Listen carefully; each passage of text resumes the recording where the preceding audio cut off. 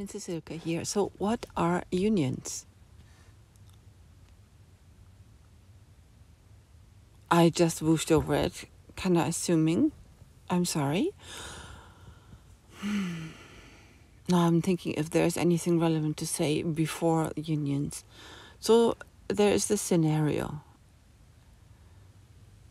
Okay, there is something to say. Okay, scenario number 1. Simple villages, just like what you watch in these movies, which are like fantasy movies, where the Vikings appeared and you got a little village, and then, the villagers, they all kind of live together. They all fish, or they all do woodwork, and eventually they separated these works, right? And one did the fishing and the other, or maybe many did, and another did the shoes, and another did the iron work. A happy little village. And then went on and on and on and on, and the villages grew larger. But still, everyone had their little niche, and all together. Then suddenly, someone said, I'm going to do the bread for everyone. So we don't have to make, each household doesn't have to do the bread. I will do the bread for you. So that became the baker, because he baked.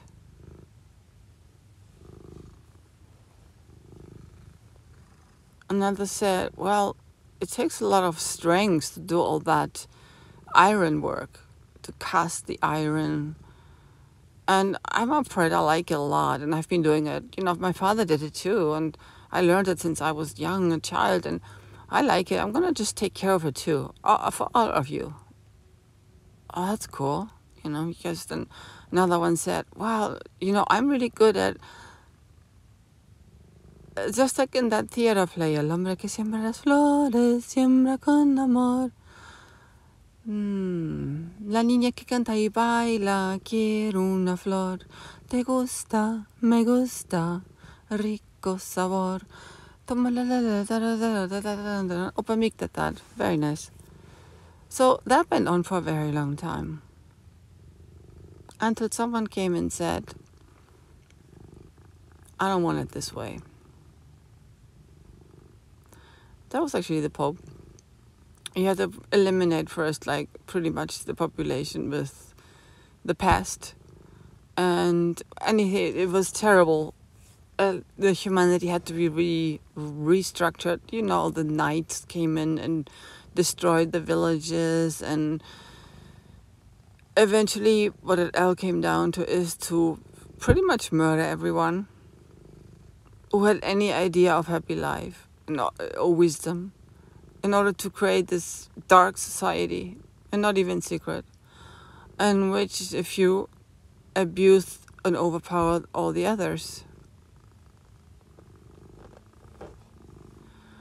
And then came the Industrial Revolution, and that means I'm going to take all of you like head counts,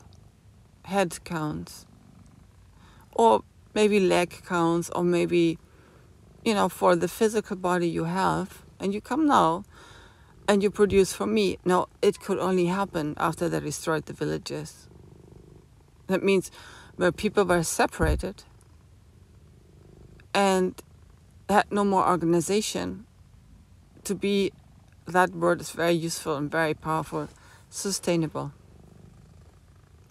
Sustainable is something where you can maintain a life, something and productive, within harmony in the environment. Like pro-earth, right? Pro-nature, pro-human. So once those were destroyed, people were hungry, starving. They had no more. They were fleeing from their places. The villages were literally burned out, and they were not nomads, but trying to find. Anyhow, cities were conglomerated. People were living and hiding too. They were persecuted because of religious or supposedly religious beliefs, because the new religion came in town. That was the Pope. So it didn't take a long time. Now, the thing is that there's a few splits in history, right? Because the buildings had been there, the art had been there, when the Pope came along. It just took everything over, just kind of created a new breed. I'd say the dumb arses. So when people were hungry, and that's actually similar to how the Second World War started, or maybe even the first one. People were hungry, living in crisis.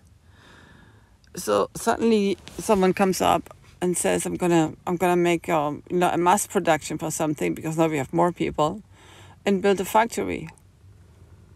So now everyone has to do the one thing, and the one thing only, and that is like it probably started with manufacturing. Like when you see like the tables of like hundreds of women sewing, and the same is any fabric, any factory has this always repetitive work. The thing is, you stop thinking, you stop breathing, and when you need the work, you get the work, and then you have to submit to what the work tells you to do.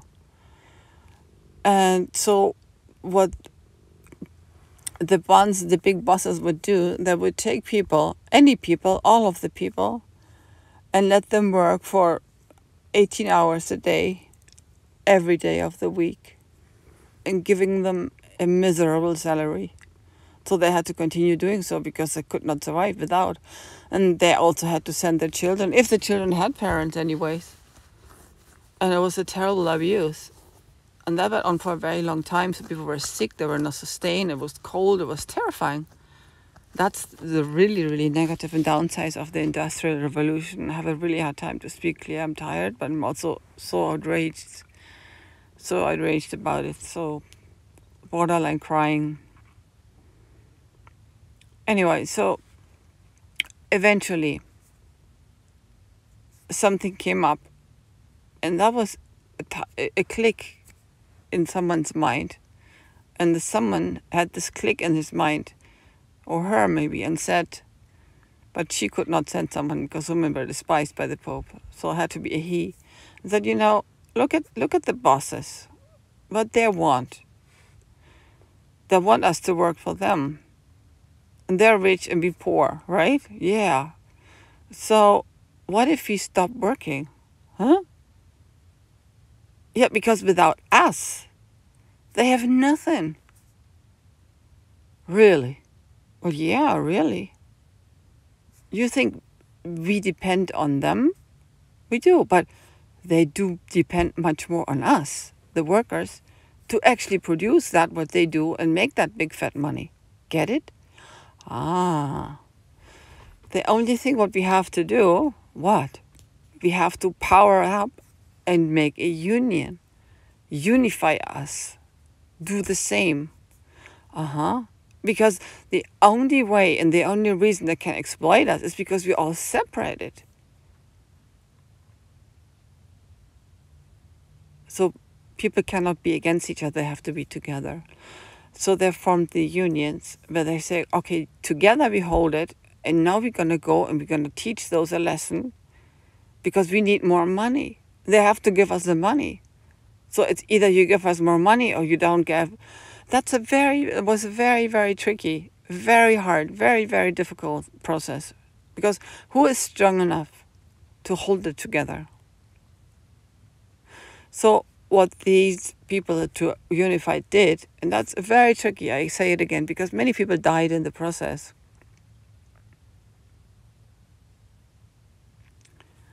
They opted for giving out a strike. And a strike is when the workers say, we're just not going to work. But you have to be unified in order to do that. There is no other way. Now, remember, sometimes we need to put things into perspective of history. That was then, and now is now. And that's my point. There is no more exploitation. And not in my world. I mean, there's still people who want to exploit others. So I'm being exploited on a constant basis. And it's not sustainable. They don't want to do their job. They want to blame maybe me or anyone else for it. That's not sustainable. I don't need that. No one does.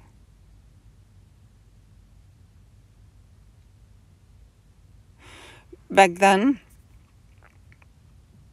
when the majority had nothing.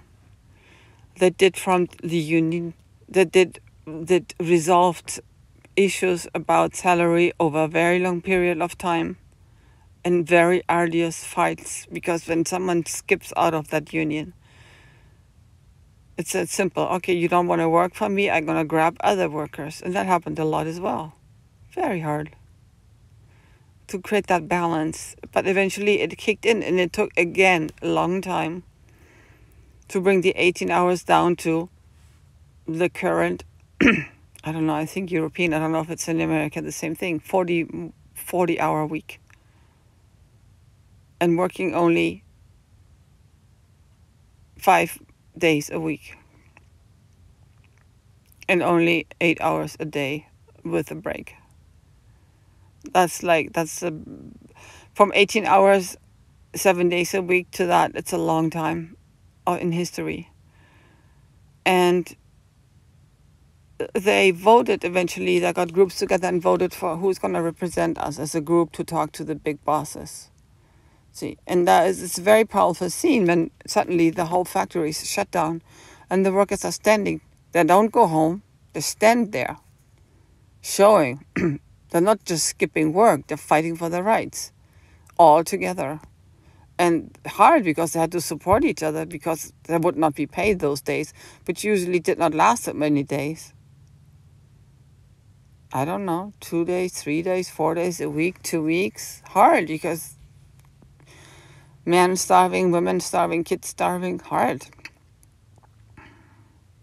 But it can only happen when people kind of stay together. Make the union and show the bosses, well, who's boss? Well, I'm boss, but that's how far you can get with us. So then they would sit, and still to very recently, they would sit for long hours on tables, the representative of the people who work, the workers, the union leaders maybe, and the representative of the bosses, then now they're lawyers, on tables and negotiate the little percentage of the augmentation of the salary to survive, which of course, if you go back to inflation, is nothing. It's a shitload of shit. So that's what that is. The inflation is when you have a dollar or whatever currency you got, and you can buy milk and bread with it, and suddenly you have the same dollar, and you can't buy milk and bread, and you only can buy half of the milk and no more bread. That's what inflation is, and it sucks. And just because someone said so, there's no need to explain it to you in thousands of different words. There's really no need. It's totally absurd. It's making it all so complicated. What was this really again? It was so funny. 60 minus 9? Blah, blah, blah. In the end, nothing worked out. That's very great. I didn't associate it at the time. Then let's factor it, and then blah, more complication. At the end, well, you couldn't do it. And that's exactly how they did about the economy. It's like, you have the baker and he bakes the bread, right? So instead of just giving it out to everybody around, and a little village, everyone in the same street, no, they take a cart. The cart is kind of broken, so they kind of have to walk. Oh my God, there's a problem in our economy right now, because now we can't have the cart, we have to walk. And then they go, and then there is a river, and you can't take a boat. And then he travels half Europe with the bread. By the time he arrives there, the bread is already stale, of course. And maybe he was assaulted on the minute, and there were some robbers going on. They were probably hired also by the one who wanted to, economize the economy by being economically not viable. Because this has happened a lot when people demonstrate, then the people in the power, they put in like bullies, like punks, or to subjugate the workers or the people who want to fight for their rights to, those are not good. And so in the public opinion, for the ones who haven't fought yet, look, that's not a good scenario. I don't want to be part of it. Or giving you, a vaccine with illness to show you that you can't get healthy. It's totally absurd. I cannot round it up right now. Obstructing human life. Obstructing by putting words into it, by subtracting life force, and by enhancing everything what is negative. It makes no sense. So unions was one of these unifications which could and hence for work having a better time. But a better time doesn't mean a good time. It definitely is not a great time. And in my view, from my perspective, it's all a great waste of time because it's unfair, unjust, and sucks to the skies. So I cry, I vomit, I'm totally outraged with the whole thing. But then again, and when you would say in those times, we don't want it this way, so what do you want? Communism, God forbid, right? Sharing, having health, insurance, and living spaces, you're for sure, and your transportation, and you're safe, you always have food. No, man, that's dangerous. Shit, I mean, seriously. So, yeah, is there anything else I have to say? See, those with that, and the little drops, like, oh, I feel sick, oh, take a little drop. But they continue polluting the water. So people got more sick. But they didn't really told you because who understands water, right? Okay, take a little medicine. No, I just sold you the medicine too. And you think, I'm doing the best I can. And people got more sick and then they died. That's what that economy capitalism all is about. And nobody really wants to be where he or she is, ever. Everybody loathes the whole thing. And everybody feels like a loser all the time. And when a winner feels he's a winner, he doesn't really feel like it because now he has to do some more. Because tomorrow it's going to be another sucker. It's going to take this winning place away.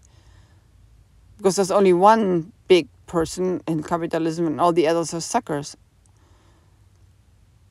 And that's not how God has intended. Maybe there's one God, but they're not suckers. It's like people who want to live in harmony and enjoy life. That's how I see it.